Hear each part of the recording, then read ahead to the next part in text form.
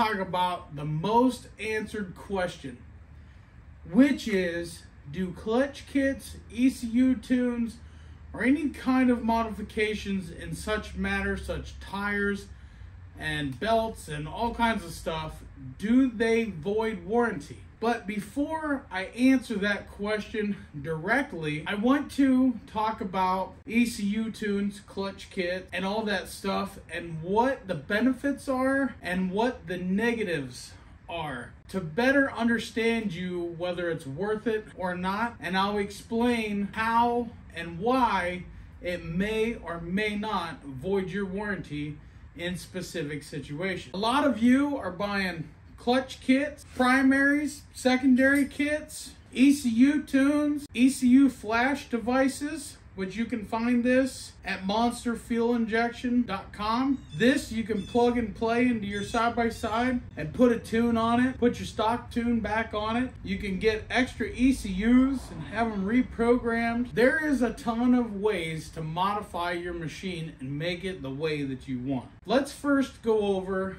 what an ECU tune is and what the benefits are by having one.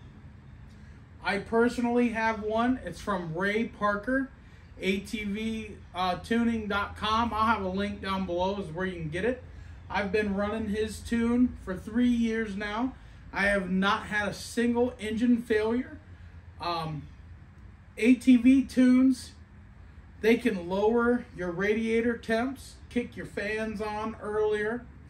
They can add a few horsepower. In my case, we have a horsepower gain just from the tune alone, not counting the exhaust and the intake.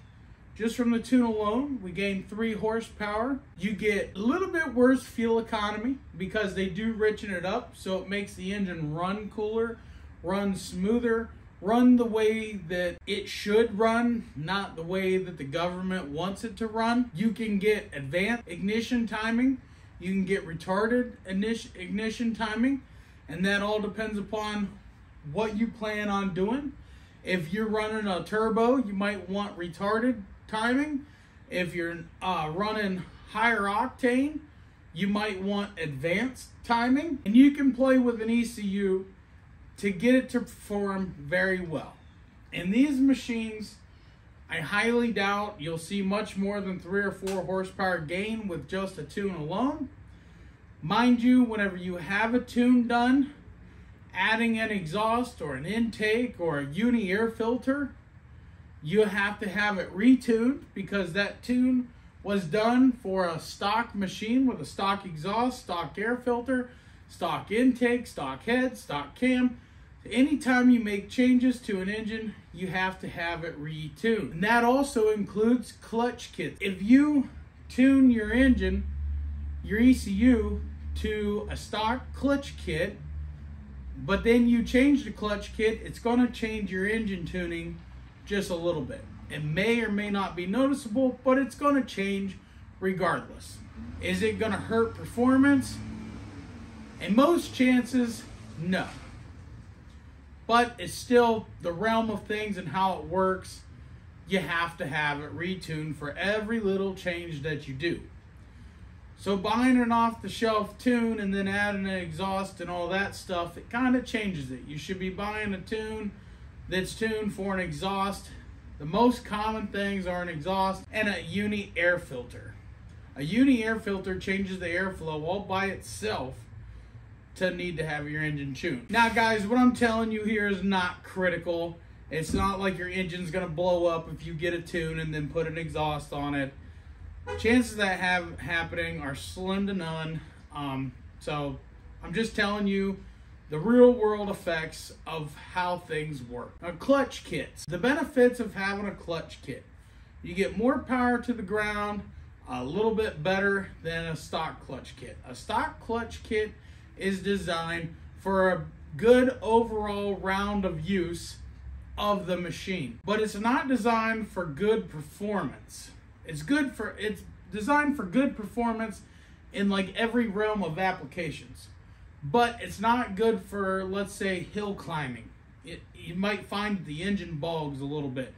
So you want a clutch kit to tune your engine So you get higher RPMs through that climb and you get no bogging. So a primary clutch kit can help you, but it also can hurt you in some other aspects. So let's say that you ride trails and you're a moderate trail rider. You might climb a hill or two here and there. You might hit a mud hole or two here and there. But you ride a lot of roads and you want to be able to do 50, 60 miles an hour. When changing your clutch kit, you could hurt your mile an hour performance and raise your RPM up. So when you're doing 50, 60 mile an hour, my machine particularly, it's at 50 mile an hour, it's right around 55, 5800 RPM, which is fine. It's higher than stock, but it's fine. Depending upon your clutch kit, it could be upwards of 6800, 7000 RPM, and that's not really ideal, but if you don't ride the roads and you do a lot of trail riding, then it doesn't matter because your RPMs aren't going to be that high and they're going to be where you need them in the power band for the trails. Me personally, I have mine tuned for the best of my riding, which is on-road and off-road, both. So when I'm doing 50, 60 mile an hour, it's not singing too much. It's singing a little, but not too much. It's right perfect. The power is perfect and all that. Let's talk about the downsides of doing these things. Having a clutch kit can void your engine warranty. Having an ECU tune can void your engine warranty. Yes, the answer is yes, yes, yes. It can, it will, but there is buts, there is catches, and I speak for US only. I don't know what it's like in Canada or anything. Say you do a clutch kit and then you have an engine failure. You take it in, you tell your warranty, you tell your dealer that you put a clutch kit in. Never give up information that is not asked for.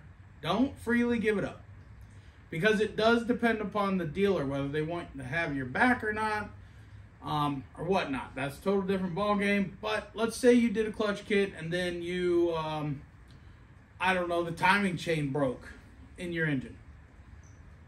The warranty company can deny your claim because you did engine modifications. However, in order for them to deny that claim, they have to prove that the clutch kit actually caused the damage to that timing chain. And guys, clutch kits, when done correctly, they're not going to cause any engine damage. Usually what causes engine damage is premature wear, or somebody just beating the crap out of it, or neglect from not servicing it, or too high in RPMs for far too long. It's common sense type thing. And that same concept actually goes for the ECU tune. Whenever you tune your ECU, you have something go wrong with your engine, they can deny the claim if they know that your ECU is tuned. But they have to prove that the tune, because there's no law that says you can't modify your machine, they have to prove that the tune is what screwed up the engine. And yes, guys, I have seen bad tunes screw up engines. It's hit and miss, it really is. That's just mostly people that didn't know what they were doing, screwing up engines with bad tunes. I haven't seen a bad tune in a long time. Well, I have, but we'll not talk about that. But let's say for the rest of the machine, by adding snorkels and stuff like that, you're actually helping the engine last longer, because you know it's not going to ingest water. Having an exhaust, it's going to help it run a little bit cooler, a little bit meaner. It's going to be able to breathe and relax a little bit and just pump up them RPMs, pump out that horsepower. But let's say you did an ECU tune and a clutch kit and you blow a shock. Is warranty going to deny your claim for a shock? Yes or no? Maybe. It depends upon how your shock broke. Did you hit something? Did you bend it? Did you snap it? They're going to look at these things and they're going to say, this guy hit something with this shock. We're not warranting it. Or they might go, this guy hit something, we'll warranty it anyway. I have had that happen. I have seen that happen. But I will say, CFMOTO is very good at taking care of their warranty folks. So I hope that answers your question. This is the ultimate asked question, does it hurt your warranty? And the answer is yes. Yes, it can. Yes, it will. Depending upon your dealer, can they get it pushed through? Yes. Can you fight them if you truly think that your mods didn't do the damage? Absolutely. Use one of these and flash your ECU back to stock before you take it in for any warranty work. You can put your stock clutch kit back in before you take it in for warranty work. You can put your stock exhaust back on before you take it in for warranty work. Keep all your stock parts, guys. Put them back on if you need to. I want to tell you, when CFMOTO warrantied my diff, I had dual exhaust on here. I had ECU tune on here. I had this thing modded out pretty good.